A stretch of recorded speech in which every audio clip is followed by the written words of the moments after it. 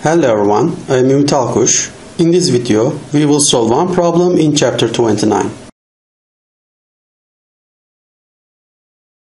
Find the magnitude and direction of the magnetic field at point P.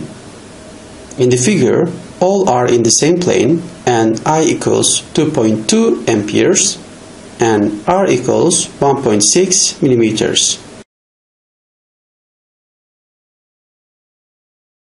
Let us enumerate the wires as 1, which is semi-infinite line, 2, which is circular arc, 3, which is again semi-infinite line.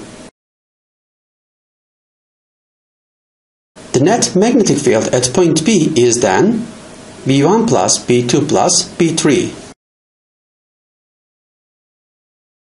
As you remember, the magnetic field due to semi-infinite line is mu0 times I over 4 pi r. Its direction is out of the screen. The magnetic field of the circular arc is mu0 times I over 4 pi r times phi, where phi is pi radians in the figure,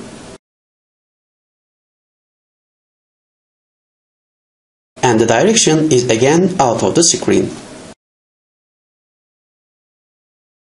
The magnetic field due to semi-infinite line is again mu0 times I over 4 pi r. The direction is out of the screen. In the parentheses mu0 times I over 4 pi r, we have 1 plus pi plus 1. All are in the direction out of the screen. So the net magnetic field is mu0 times I over 4 pi r times 2 plus pi, which is out of the screen. If we insert the numerical figures into this formula,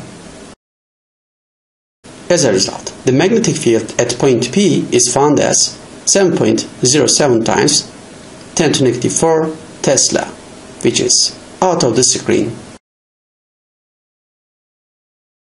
Okay then, that's all about this problem.